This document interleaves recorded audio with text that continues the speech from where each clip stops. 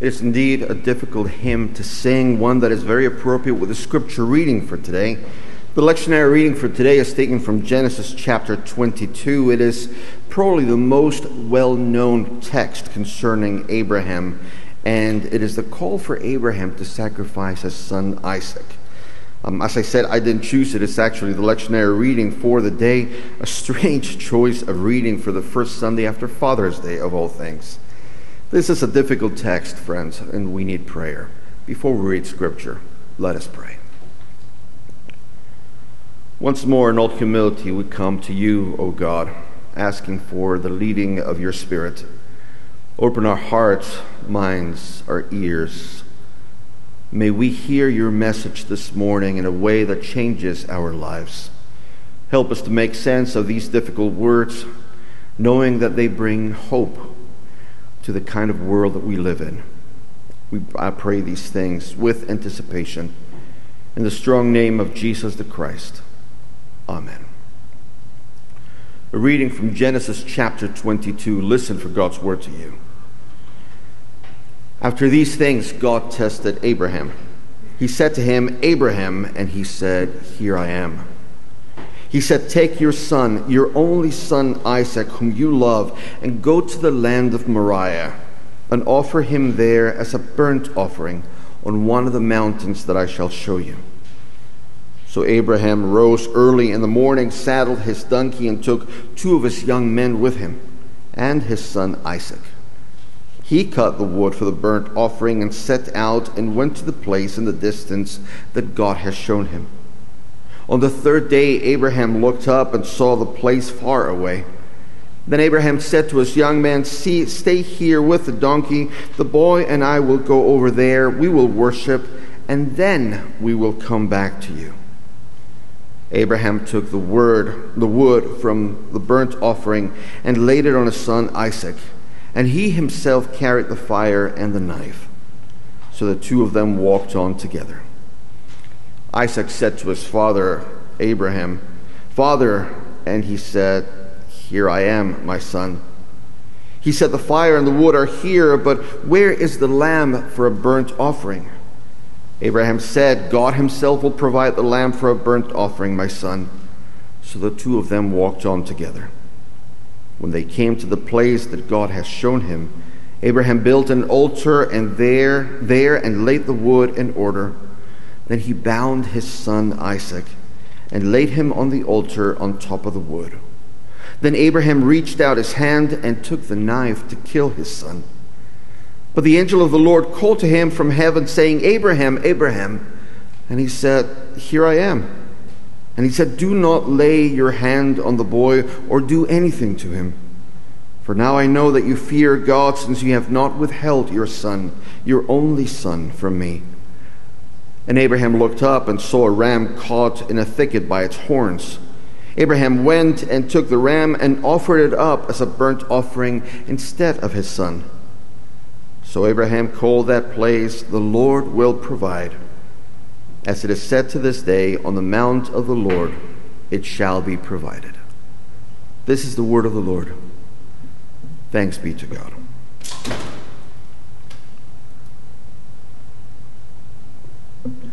How do you make sense of such a strange and in places awful passage? Well, let me start with this. I am fascinated by movies, the kind of movie where an older character travels back in time to speak to his younger self, generally with some good advice. You've seen many of them. There are many indeed. For example, Back to the Future. One loses count of how many times Marty travels back in time to speak to his old self. There's one instance, however, where old Biff speaks to young Biff, gives him an almanac telling him to bet big, and he makes it big. There's the movies with Bruce Willis. For some reason, Bruce Willis always appears in movies where he goes back in time and speaks to his younger self. In the movie Looper, Bruce Willis is a hitman who goes back in time to be killed by his younger self. It sounds weird. The movie's even weirder, I know. There's a movie called The Kid, in which Bruce Willis again goes back in time to speak to his younger self and give him some advice. Kevin Costner was in another movie called Frequency, etc., etc. These are interesting movies, and you can actually drive trucks through the holes in their plots. The premise of time travel in movies rarely works, but I do find especially the last two pretty endearing and somewhat thought-provoking. As you watch these movies, you ask yourself, if I had the opportunity, would I go back in time and give advice to my younger self? And if I did, what would I tell him? Well, in my case, I know I would go back, and at some point I would say, hey, don't be so upset about that. In 5 years, you won't even remember it, trust me.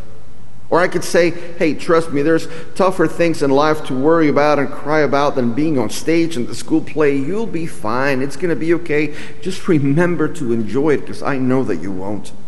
Or how about this one? I would go back and say, that test that you're cramming all night for, well, don't. Trust me, it's really not that important. Don't stress that much. Or 10 years later, I would say something similar. That test that you're cramming for, do. Absolutely do. And as a matter of fact, you should have started earlier.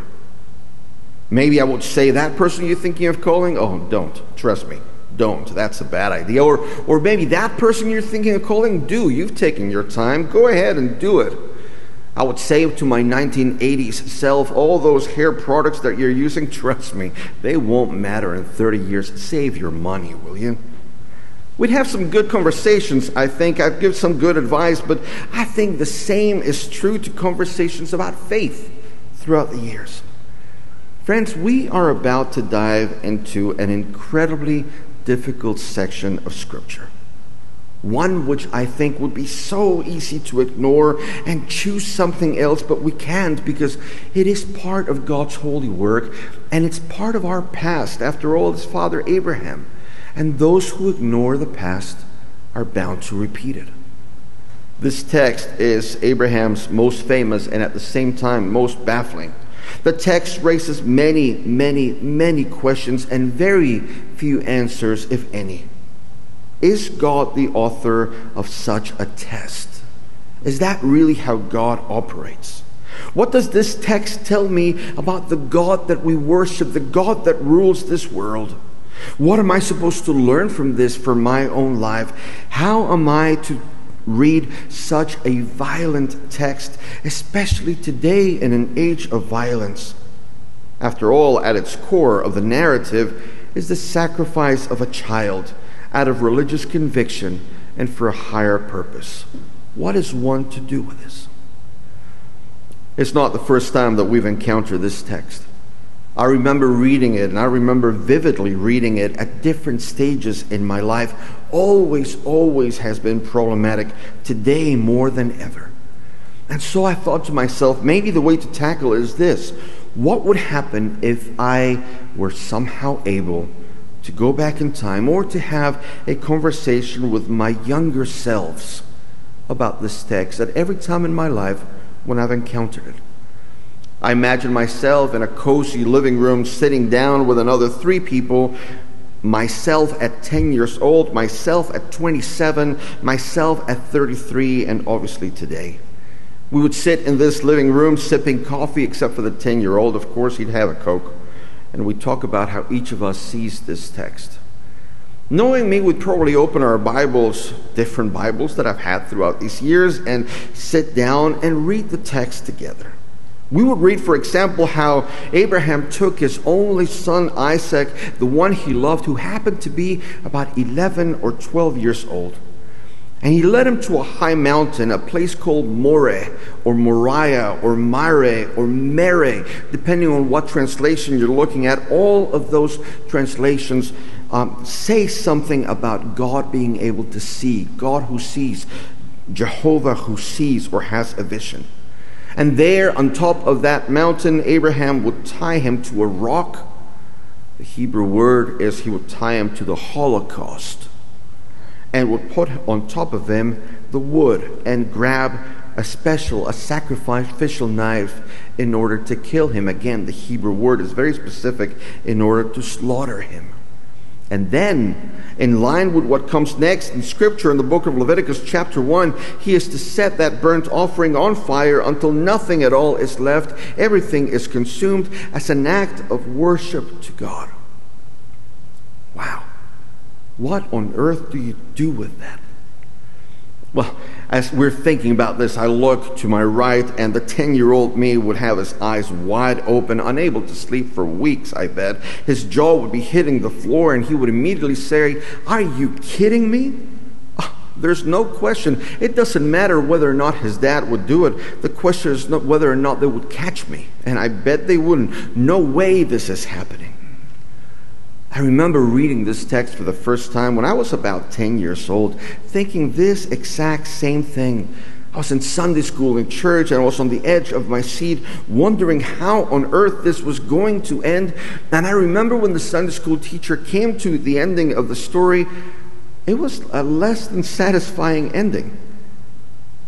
At the very 11th hour, the Sunday school teacher speaks about a ram being caught by its horns and God providing. And I remember the Sunday school teacher acting very relieved at that very moment that God comes through, even at the very, very end. I also remember how I was, first of all, terrified, of course. And then in the end, much not impressed, really. Any child, I imagine, reading this text would develop trust issues with parents after hearing something like that. Come on, Greg, we're going. Let's go. Where are we going?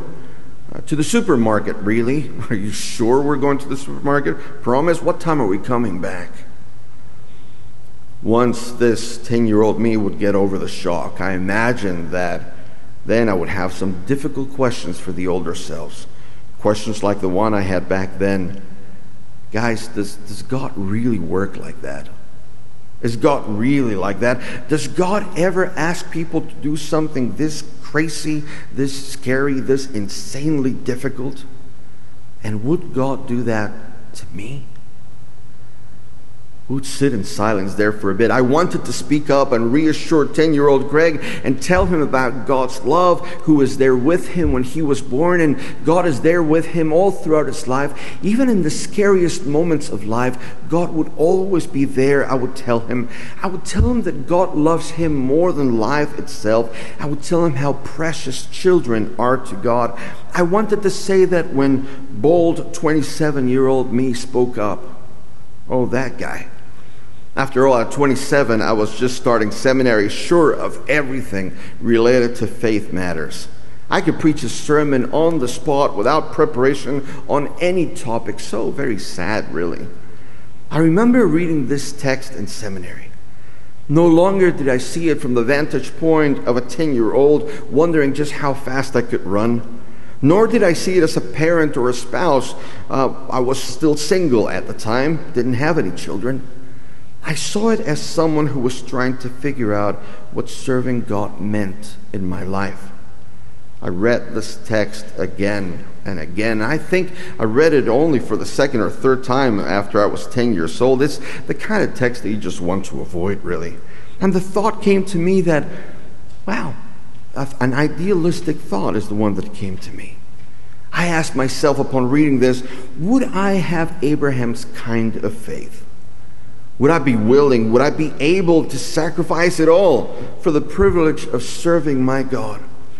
I was so full of zeal, and I would remember Jesus' words from Luke chapter 24 when Jesus says, "Whoever comes after me and does not hate father and mother, wife and children, brothers and sisters, yes, even life itself, cannot be my disciple." A text that speaks about full allegiance to God. And I know that text, that this one speaks about priorities, even if it uses the strong word hate. The prayer of my 27-year-old in front of this text would be, "Yes, Lord, let me put you first and always first in my life, and grant to me to have an Abraham kind of faith." It's a commendable thought. It's a commendable stance on this text, though now, after these years, I see it also as a superficial view of the text. It goes straight to personal piety, but it skips all of the difficulties, the mountain of ethical questions in this text. Like, for example, is this temptation or is this divine testing? Is this how God acts today? Does God put someone's life in the balance in order just to teach a lesson? Does God ever ask for something which defies logical explanation? Am I called to follow blindly and immediately every time? How do I discern if this is God or this is just my own thinking? My 27-year-old seems way too sure of his faith, embarrassingly secure of his convictions. And there we are in that living room sipping coffee. I wanted to tell him that, to poke holes into his faith, but my 33-year-old beat me to the punch. He is sitting there cradling our oldest in my arms. She was just born. And I remember that day encountering this text again. At 33-year-old, I was preparing for a sermon. And trust me, I was very, very tempted to skip this passage and not use it. I remember as a new parent reading this verse, Abraham, take your son, your only son, Isaac, whom you love, and offer him as a burnt offering. To which I would immediately answer, ha, are you kidding me? That's definitely not going to happen. The author of Genesis goes out of his way with a crescendo of adjectives, and they don't even compare with the way I feel today about my own children. Your son, your only son, your precious son, the one whom you love, that falls way short. And reading about God asking Abraham to sacrifice Isaac, oh, the certainty of a 27-year-old melted and disappeared at the age of 33. And it made me ask, in preparation for that sermon, a lot of unsettling questions. What kind of God do I serve? What kind of God do we worship? What kind of God would ever ask something like that? How do you reconcile that text in Genesis with the words of Jesus who says, let the little children come to me, for theirs is the kingdom of God? I hear Jesus say, if anyone causes one of these little ones to stumble, it would be better for him if a large millstone were hung around their neck and they would be thrown into the sea. How can I reconcile God's love for the little ones to a God who would test Abraham in such a way? I remember in preparation for that one sermon where I was looking for an answer. I was begging for an answer. I was actually torturing the text for an explanation which never came. I did find a few interesting, good scholarly positions, though. Someone wrote about an allegorical interpretation of this text, saying that it was included later as a redactor because of the way that it is written, and it is an allegorical story which the church used later on. Coincidentally, it prefigures the Christ of the Gospels. Listen to some of the words. It is the only Son, the beloved one, to be given as a sacrifice. A miracle which takes place early in the morning on that third day.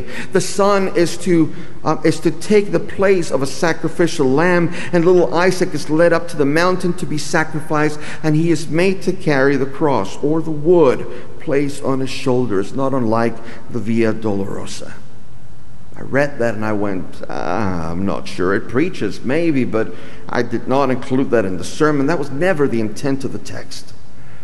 I came across an old song called Jehovah Jireh. Oh, it's bad, trust me. It plays on the response in Hebrew from Abraham to his son Isaac. When Isaac says, Dad, where is the lamb for the sacrifice? And Abraham replies, Jehovah Yireh, not Jireh, Yireh, which means the Lord will provide. It's an awful song. It says, Jehovah Jireh, my provider, his grace is sufficient for me. It's a terrible use of the Hebrew language, completely misses the point. And then I came across Søren Kierkegaard. You might have heard of him. A Danish philosopher, in his famous work, Fear and Trembling, speaks of this passage. Finally, a fresh, relatable, though very difficult to hear and very challenging treatment of the text. In Fear and Trembling, Kierkegaard's view is of an Abraham who says to Isaac, as father and son climb up the mountain, he says, "Oh, you foolish boy, do you think I am your father? No, I am an idolater. You think this is God's command? No, this is my desire. Let's do this." And at that very moment, Isaac, in desperation for the first time in his life, cries out to God for help. And a broken Abraham says to himself softly, "Lord in heaven, I thank you. It is better that he believes me a monster than he would lose faith in you." Wow. I'm not sure that's it. But at least that one feels and smells a lot more human. Instead of the Marvel comic Abraham superhuman superhero who unquestionably climbs up ready to do the unthinkable. Interesting that Abraham questions God's call in chapter 12, but never in chapter 22. In the end, I think I went with a source that said that child sacrifice was very common in Middle Eastern cultures at the time. That God's request of Abraham, and it is a request, by the way, God uses the prefix na in Hebrew, which is translated as please or I beg of you. This is what God says. That God's request to Abraham is actually normal back then. It's to prove a point and to send a very clear message that child sacrifice, so prevalent in many other religions, is not to be practiced by God's followers. That this new religion is one of love in which every child is seen as precious in the eyes of God. Well, it works. It preaches. It has some decent scholarly backing to it, but it also leaves me wanting. It leaves me feeling like we're tap dancing, holy tap dancing, and defending God. I didn't love it, by the way. I don't remember how my 33-year-old preached this text as I carried my newborn in my arms, trying to make sense of it all. That imaginary visit with my other three selves was interesting, to say the least. The same text seen through the eyes of different generations. Not wrong, by the way, none of them wrong, none of them right either. Our faith is one that reforms and is ever being changed, ever reforming. I guess that's why they call it the living word. But then after they spoke, it was my turn to speak. And I told them that I simply couldn't get past the violence in this text. It is a very violent text. Take your son. Kill him as an act of worship. Really? Why is it, I ask my bold 27-year-old self, why is it that if we read this in the Bible, we are quick to say this is a great example of faith, but if we read it in the front page of the Philadelphia Inquirer, we would see headlines like attempted murder, domestic violence, and religious fanaticism. And we would have no problem buying into any of those labels. Now, this text is weird. It calls for some serious violence, which is hard to ignore. If we were to hear those words from anyone today, someone who says, God spoke to me and told me to lift up a knife, and then, well, we wouldn't hesitate to call 911 and even a few mental health professionals. Who told you? And we wouldn't be the first ones, by the way, to have these problems with this text at all. Scholars, as early as the 2nd century, have tried to reconcile this with the God of love that we love and worship. A few of them even wondering back then if Abraham really heard from God or was guided by his own imagination. I don't know. I do know, however, that it's God's holy word. And I do know, as we say every Sunday, that it's God's holy word spoken for me today. I also know, however, that it is impossible for us to ignore this violence in the text. And that is a good thing. I know that my 27-year-old would say, yeah, Greg, but take a look at the ram God is providing. And I would say, hold on a second, take a look at Isaac and the look of horror on his face. There is violence in this text. It's hard to ignore, and that is good. That is a good thing. I pray that these days we are at least a little bit more sensitive to any act of violence or even threat of the same in this world, especially these days. I am reminded of a sermon that Caroline preached a couple of weeks ago about Hagar and Ishmael. How Isaac on the altar is an extension of Ishmael in the wilderness. How Sarah's get rid of Ishmael is replaced by get rid of Isaac. This is a violent text. And in my opinion, no one gets it. No one who gets it actually likes it. It is so problematic. I imagine that, Dr. Phil If he were to write a verse 14 and a half, it would probably read the following: They came down the mountain, Isaac never spoke to his father again, and Sarah moved out that very night. I know it sounds weird, but it's not too far-fetched. Keep reading in chapter 22 and following, because we never hear of Abraham and Isaac speaking again after this incident. You don't hear them together ever again until Abraham's death later on in chapter 25. Not only that, we hear that Sarah is living somewhere else in a chapter or two. And not only that, we never read about Abraham ever speaking to God again in Scripture. It's a strange text. It's a text that ends well, but it really doesn't. I don't know. I may feel differently in 15 years. Actually, I'm sure I will feel differently in 15 years. But today, this text makes me think that sometimes in Scripture and in life, God works through us. But most of the time, God works in spite of us. And that, friends, is very good news. This text tells me this morning that God is greater than any of our strange acts of violence in this world. This text tells me that God is greater than any of the strangeness and the wrong in my life. It tells me that God can still use me and work through you to minister to this world in spite of the sin in our lives, in spite of who we are. It tells me that while I may be innocent and zealous and praising God for the ram, I cannot ignore Isaac's look of terror and be grateful that God put a stop to it. And maybe, as I said, maybe that is good news, the good news we need to hear today. That however it is that you read this text, that you may know that God is still able to work and is working in this world in spite of us. Even in the midst of violence and pain and suffering and aggressions, and sometimes the worst that humanity has to offer, God is able to work and provide and bring about God's kingdom. And in that promise we rest secure this morning. May this be so in the name of the Father, Son, and Holy Spirit. Amen.